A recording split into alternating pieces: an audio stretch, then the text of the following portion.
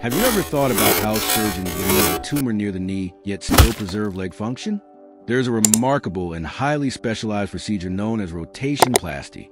Although it may sound like simply turning the leg around, it is actually a carefully planned and highly functional reconstructive surgery.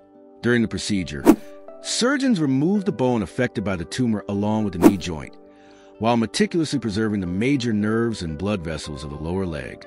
Next, the lower leg is rotated 180 degrees, so the foot faces backward and is then reattached to the thigh.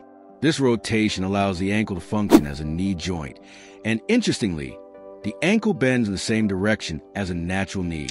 Surgeons also take into account the child's age and future growth, helping both legs align properly as healing progresses. After the bones heal, the patient is fitted with a custom-made prosthesis. The foot sits inside the prosthetic socket, and the ankle effectively works as a new knee joint. With appropriate rehabilitation, most patients are able to walk independently again.